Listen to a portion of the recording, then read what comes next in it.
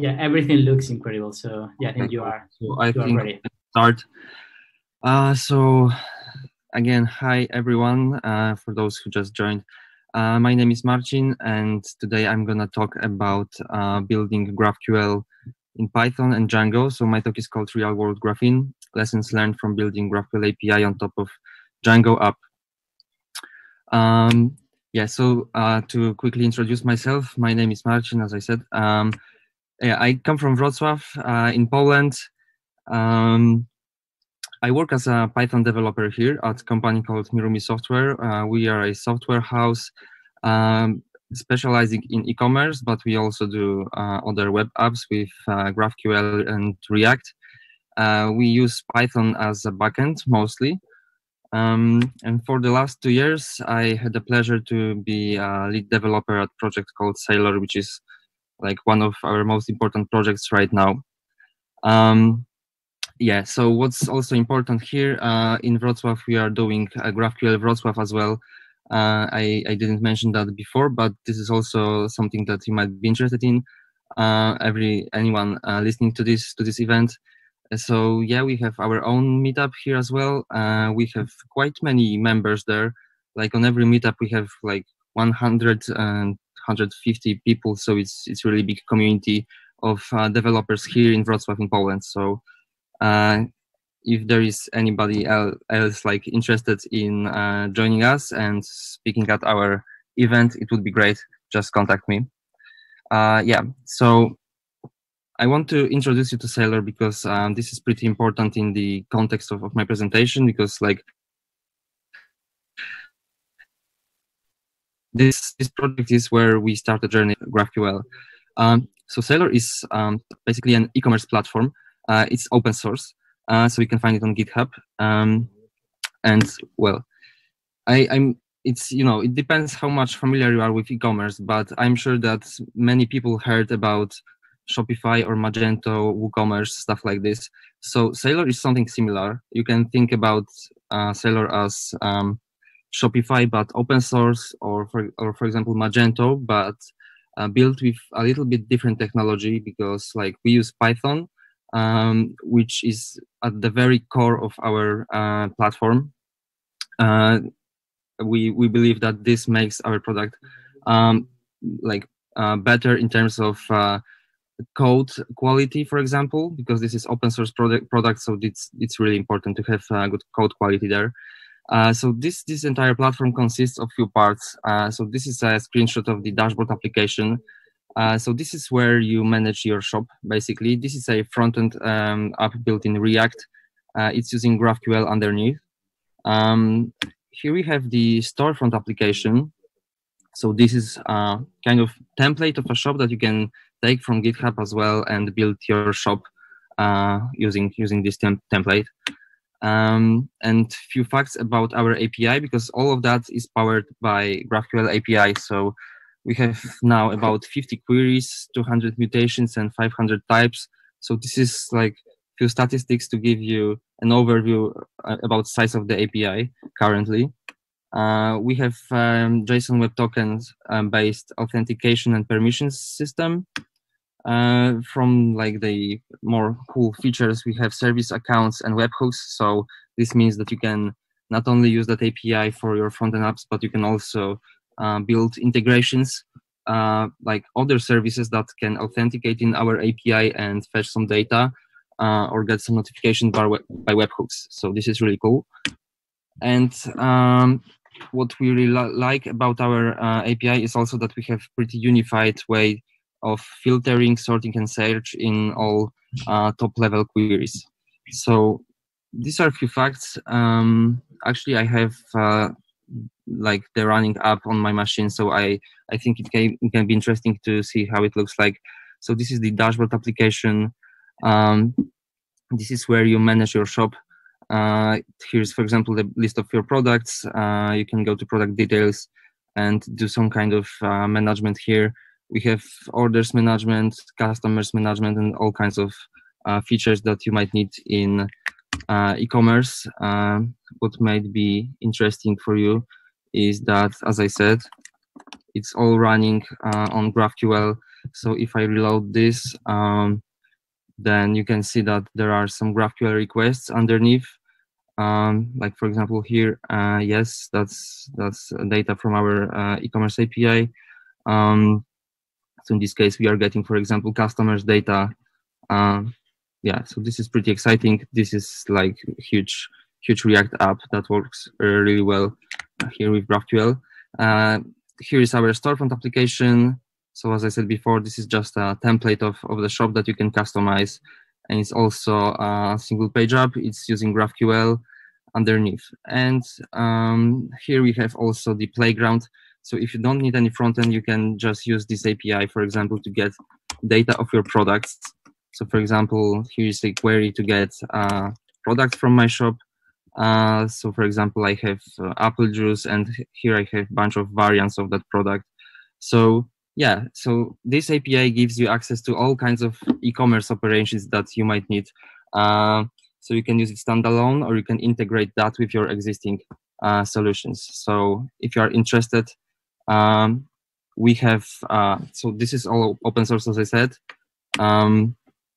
So go to github.com/mirumi/Saleor if you are interested in using this. We also have public demos, so if you want to just try out without installing it locally, then use that demo to play with the platform. So I'm talking about this entire application because that's where our journey with GraphQL has started. So this entire app was initially built as a Django, like purely Django project.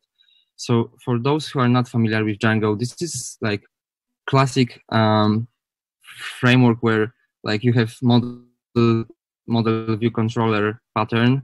So it's all a huge monolith where like both front-end and backend lives in the same code base. So that was fine for us for a few years at the beginning, but at some point you start to realize that if you want to introduce some extensions like integrations with other services, then you might need API. And we had no API before adding GraphQL. And also you will notice that maybe those static templates that you have in Django are not enough to build a first-class user interface with dynamic features. And like modern apps have really complex UI, and this is not achievable with static HTML templates. So after having this Django-based architecture for many years, we decided to add GraphQL layer on top. So this is what we've actually ended up with. So on top of our Django ORM logic and all the Python logic that does the business stuff, we've added GraphQL layers. So it's built with Graphene. And we've moved all of our, like two of our front-end apps outside of the project, of the core, and now they are separate apps built in React and Apollo, and they use GraphQL as you've seen in this short demo before. So this is like the new headless architecture, which also allows us to build external integrations around the platform. So this is a really great benefit of having API, and especially GraphQL API here. So yeah, as I said, we are using Django for the backend, and when we started doing this transition, it was like 2 years ago or something like that. The only framework that was available was Graphene, and it's still the most popular framework for doing GraphQL in Python. So we are using that currently. Yeah, it's a code-first framework. So we are building GraphQL with Python classes, Python functions, and the schema is generated from that. And yeah, Graphene has support for popular Python web frameworks such as Django or Flask, but you can also use it standalone, let's say, if that's your use case. So in this matter, this is a pretty flexible framework. So yeah, basically, now I'd like to share a few lessons that we've learned over those 2 years of using Graphene at Saleor that you won't necessarily learn from the docs, or you wouldn't necessarily know after a few months of playing with the framework. Yeah, so let's start with like maybe one of the biggest benefits of Graphene, in my opinion. So the first lesson is that Django plus Graphene lets you rapidly build APIs. So it means that this duo of Django and Graphene is really powerful if you want to prototype something very quickly, or if you have large existing code base and you need to add GraphQL on top of that. So let's see why it's like that in Graphene. So yeah, let's look at how we define data in Django. So this is a simple class that represents a user. Yeah, so I think that it's pretty similar in many other frameworks as well. We have a bunch of fields here. We are using Django or ORM here to use some fields like emails, booleans, or date time. So this class would be later transformed to a database table, right? So this is how most frameworks work, I suppose, that support ORM solution. So we had a lot of models like this in our code base. And now if you want to represent that in GraphQL, what would you do in Graphene? In this framework, we are building simple classes like this one. So again, this is called user, this class. And this is very simple because here in this meta class, we are saying that we want to map fields from the user model. And by using this Django object type here, this class would magically like use those fields from our model in our type. Here we can specify which fields exactly we want to map. So this reduces the risk of accidentally leaking some private fields, for example. So you need to make sure that you have only the fields that you want here. And basically that's it. That would, out of the box, also generate all the field resolvers for us. So this is pretty convenient. To bind this type to the schema, we need a query. So this is how we define queries in Graphene. Again, we are using object types. And here we define, this is listers. It's using the user type. And we also have the resolve users function, which just takes all data from the database and returns that in this query. So these few lines of Python code would result in this schema. So that's how the code first approach works in Graphene. It's, as I said, it's pretty convenient if you have existing code base and you are adding GraphQL on top of that. So that was exactly what was our case for using that. So to summarize that, mapping models to types in Graphene is effective if you are building on top of existing code base. You have full control over the field resolvers, like they are mapped automatically, but you still can control what, like how they behave. If you want to add some permissions, for example, to a particular resolver, you can do that easily. And what's also important here is that Graphene uses syntax, like style of programming that is declarative, which is very similar to what you do in Django. So if your team is starting with GraphQL and uses Graphene, then it's really easy to dive in because you have the same programming style, the same patterns used in both frameworks. So this is really convenient to use. So that's the first lesson about building types. So now let's talk about mutations. So it seems that after building all of these mutations in our API, it turns out that mutations are a bit more tricky in Graphene, and this is not so obvious how to do that right when you start doing this. So let's see how you build mutations by default in Graphene. Yeah, because I'm talking about Saleor, which is e-commerce platform. I have examples here like this one. So for example, creating a product. So what is going on here? We have a class called create product. What is important in Graphene, every mutation is a class in this framework. So here we specify the input data in the class arguments. Here we specify the output of the mutation, so fields that would be returned as a result. In this case, we want to result a new product. And here is the actual body of the mutation, so the resolver. So here we say what should happen when this mutation is called. And in this case, we are just getting data from our input. We are passing that to the model instance and saving that in the database. So this is like very, very simple example of how a mutation would look like. But in real life, if you have a lot of operations like this and many business rules, this is usually more complex. So first of all, there is no common pattern for input data validation. So pretty often you want to have some business rules on the input that you are passing to the mutation. There are some constraints that you need to check before saving data. So there is no easy way to do that in Graphene, or maybe let's say it's not obvious how to do that well when you are starting.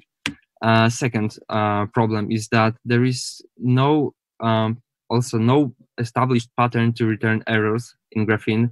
So if we have some validation errors during the mutation execution, there is you as a developer have to figure out how to return those errors efficiently, and you have to establish your own patterns. It's not given by Graphene. So this is kind of problematic at the beginning. And if you have a lot of mutations like this, and you add all of this business logic here, this would result in pretty large classes. So you would end up with a lot of boilerplate code. So we had to fix this somehow. And what we did is we introduced a few abstractions. So these abstractions are not provided by Graphene by default. I mean, there are some abstractions that, for example, allows you to migrate from Django REST framework, which was most popular framework for building REST APIs, but not if you are starting with pure Django app. So here I want to show a few patterns that we've developed over the last 2 years. So let's start with unified errors handling in mutations. So we have this little abstraction called base mutation, and yeah, so here are a few things going on. First of all, we've added our own resolver for that mutation, which is called perform mutation. And as you can see here, we are calling this resolver inside the default resolver provided by Graphene. So, and this perform mutation function is wrapped with try except block, which basically looks for any validation error that could happen during execution of that mutation, and it does some job to format it nicely. So we don't have to care at this point what it does, but this is one of the responsibilities of this base mutation class. And here, as you can see, we have the errors field. So now every mutation that extends this base mutation pattern would get this error field as one of the output fields. So if we use that constantly across our code base, we have unified error handling, because now every mutation has very similar shape, which is what we want to have. Yeah.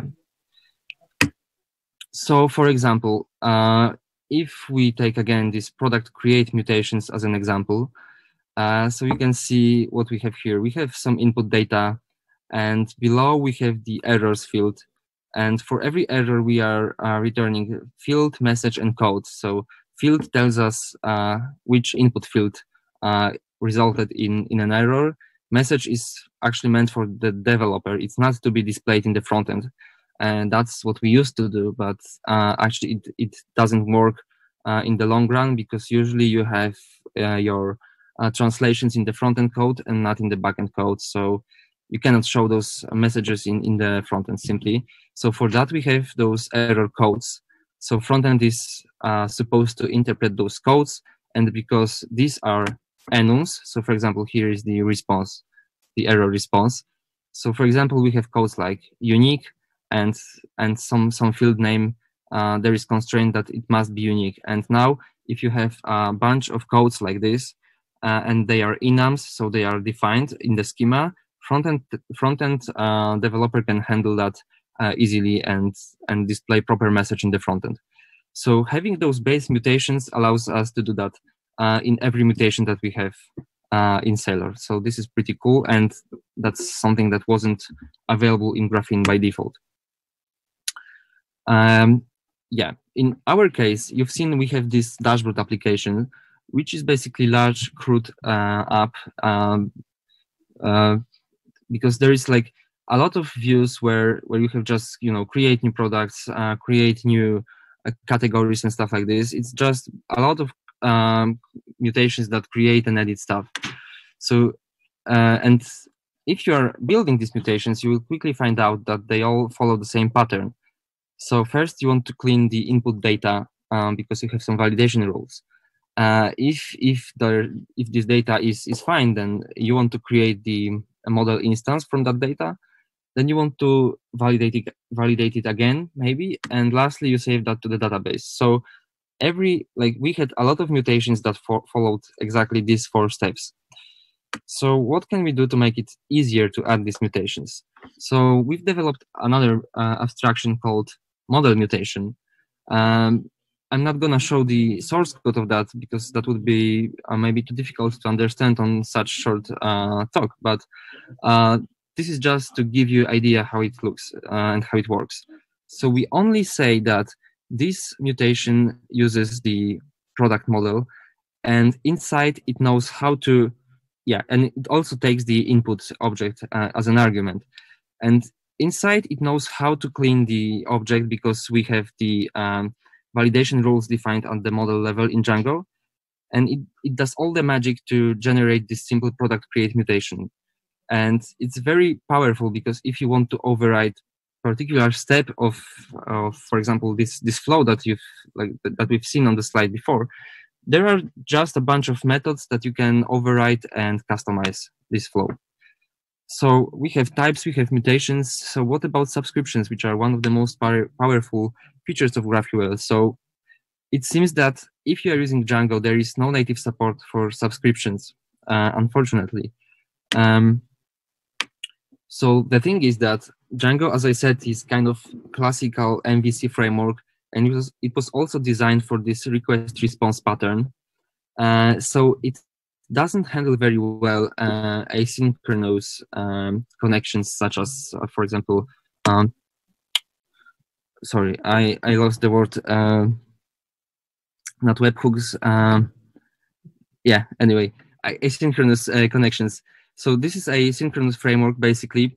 And for example, database access is synchronous, and there is no way to change that currently. So that's a huge blocker. So we cannot have subscriptions because of that by default.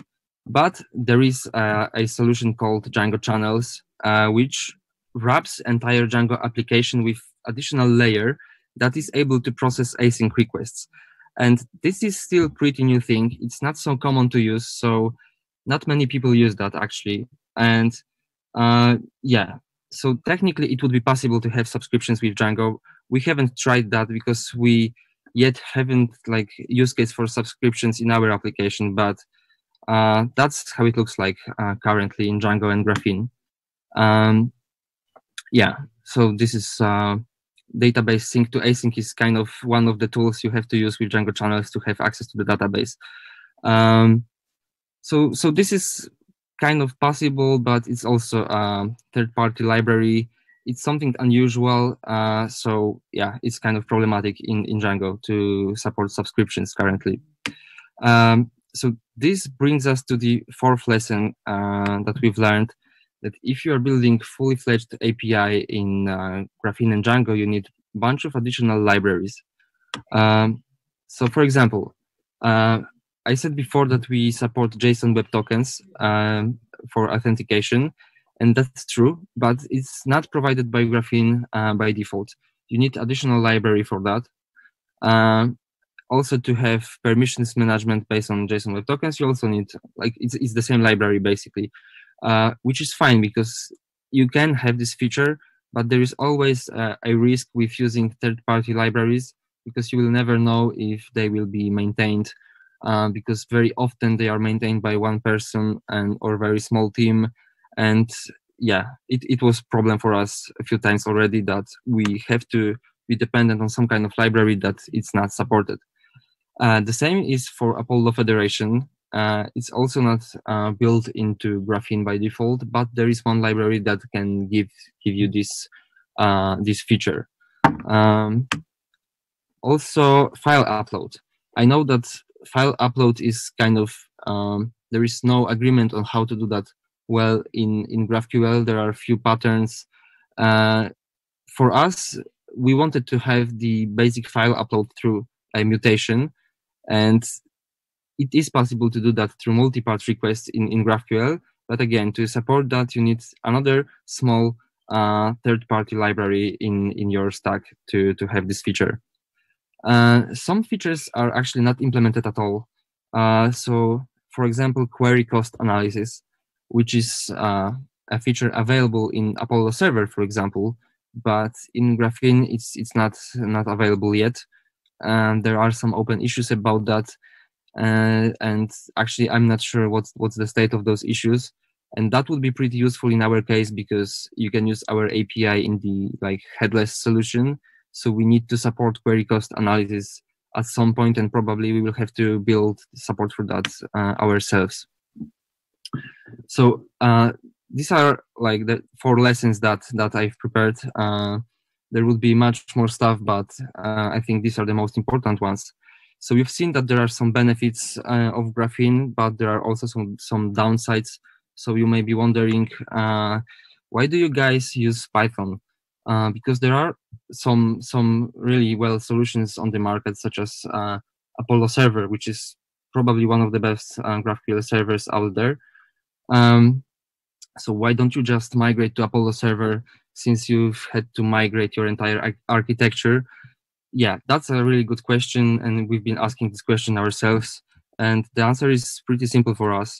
So the answer is that we are huge fans of Python, and basically we decided to invest more time in this language and GraphQL support in this language. And that's why we started using Graphene, and now we are actually developing our own framework.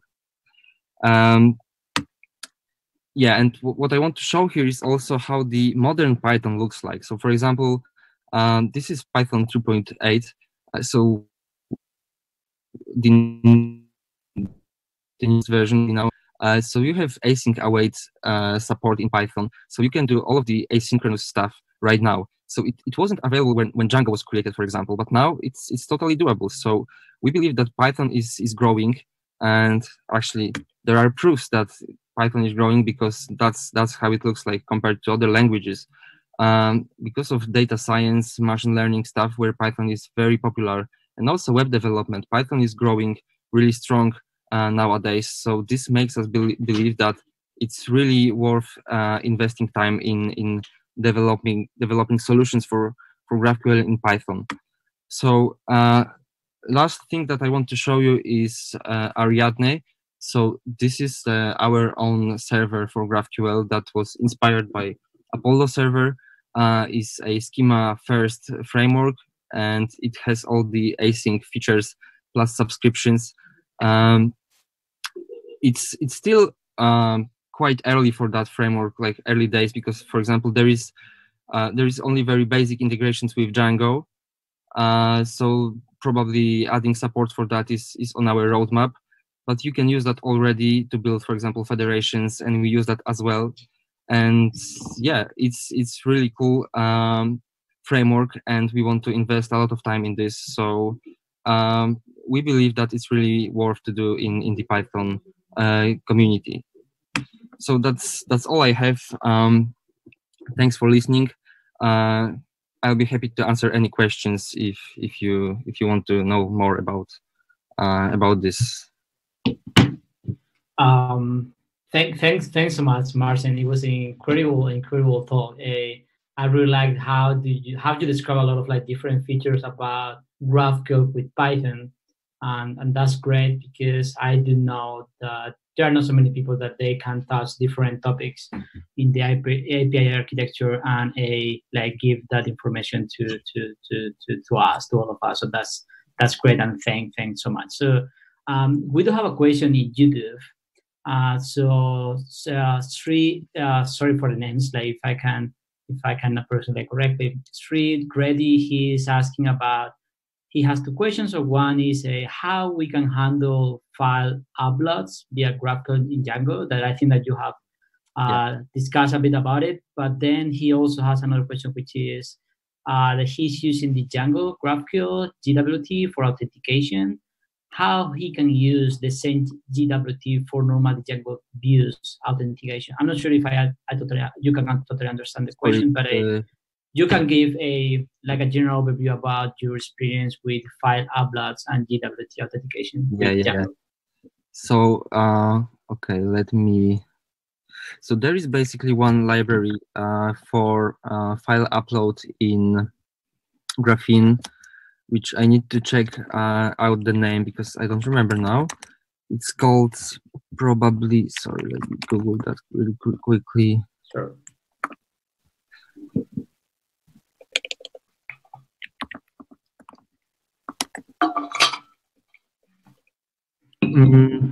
Okay, I don't have it right now, but if you Google Graphene file upload, there is one library. Yeah, it's basically called Graphene file upload, and what it does, it defines one mutation which you can use to upload files.